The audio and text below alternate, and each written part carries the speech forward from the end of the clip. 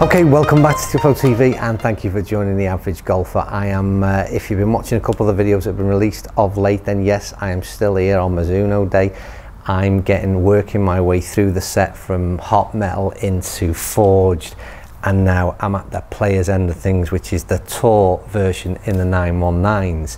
Really interested to see how this one performs in the hands of the average golfer. I want to say something that I've said on both of the previous videos, is that these things are absolute stunners on the eye. Each of them, each of the three models are absolutely gorgeous to look at. This 919 Tour is a completely matte finish, matte chrome in its colour, very minimalistic than you can see from the images that are thrown up on screen there now. And I've got to say, it looks absolutely gorgeous, this does. It gets that little bit more compact, as you'd expect from the Tour club. That top line has again got that little bit thinner. The whole profile of the club just shrinks down that little bit more. And for the average golfer, it's probably going to be a chosen few that would go down this route for this kind of club, just from a confidence level, to be quite honest with you, because when you sit behind the ball, it really is do start to question your ability to find the centre of the club. Having said that, this is as pure as it gets in terms of a forged iron. Obvious expectancy in terms of what Mizuno claim in terms of how this feels, but they're also talking about added stability across the club face for this type of club, and we'll find that out very, very soon. But if I just start off with some images of the club head placed behind the ball, you'll get an idea of how compact it starts to look. Probably, I mean, for me, again, not overly compact in how it looks, and the top line not overly thin either, but minimal offset now we're looking at when this ball is at address.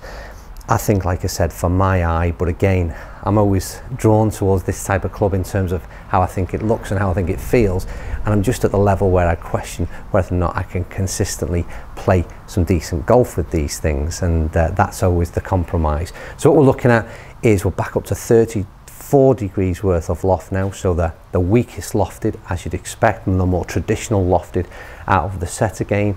So we're expecting to see higher launch angle, steeper descent angle, and some higher spin numbers, and a drop off in distance, as you'd expect. And that's what we've seen so far in the first two clubs that I have tried. So no more talking to be done. I think let's hit some golf balls and see how the average golfer gets on with the Tour model of the 919s. I smile because it's absolutely gorgeous at address.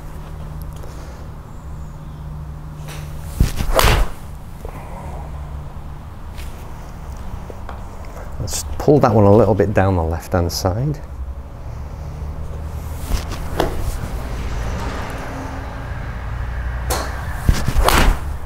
Solid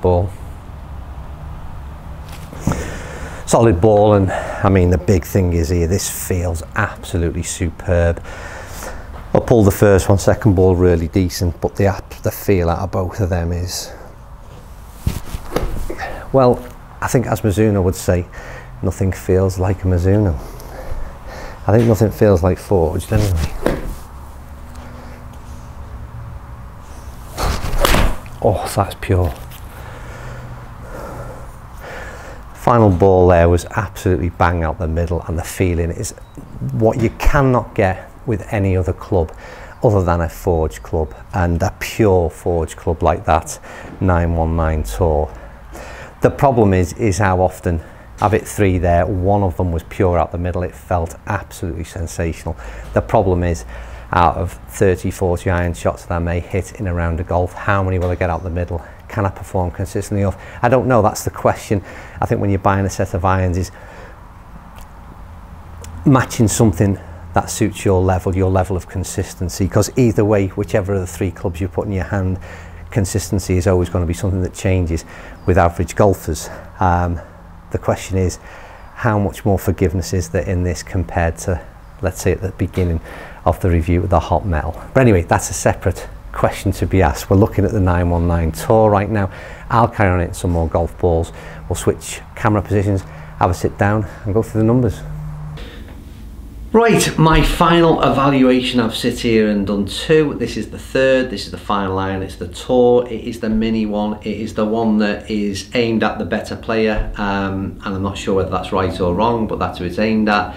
I have to say that I found these absolutely delightful to hit, as I did with its predecessor in the Tour model. They're a superb feeling iron, they really are, and this is an interesting one because I mentioned in the other two irons, have they changed much from the previous models? And I sort of think no, they haven't.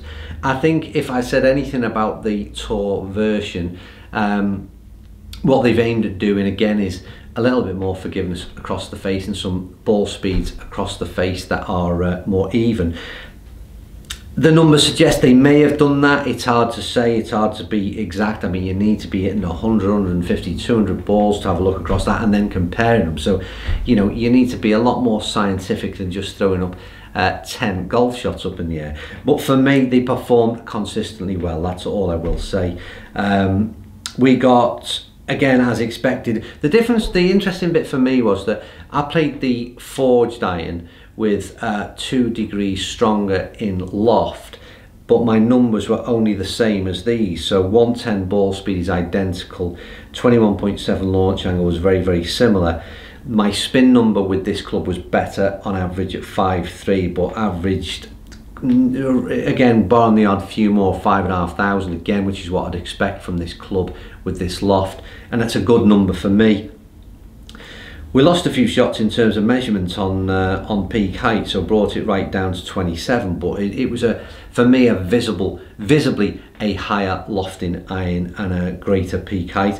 But they got, without losing too much distance, 155 carry, which I found to be, and again, descent angle was really messed around because unfortunately we lost a couple of shots. I should have deleted those out, but descent angle, I think, without my maths, taking those 2 zeros out of the equation, maybe 46 to 47 in terms of degrees descent angle, but all numbers, and my evaluation would be this: superb feel, superb to look at, absolute stunning set of irons. I said to you during the review when I was hitting them, the question is for average golfers, can we decide to put these in the bag and feel like we can perform with them consistently well enough?